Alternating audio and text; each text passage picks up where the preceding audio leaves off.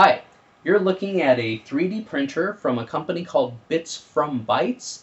This one was purchased from purpleplatypus.com, a local distributor here in Southern California. I have a laser scanned model of my face from a product called FastScan. This model took 30 hours to create, and I have a time-lapse video compressing the whole process down to 1 minute. The final product has 0.2 millimeters of accuracy, which is 7 mil or 7/1000ths of an inch.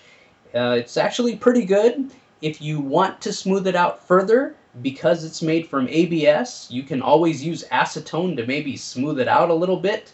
But overall, it does a pretty good job.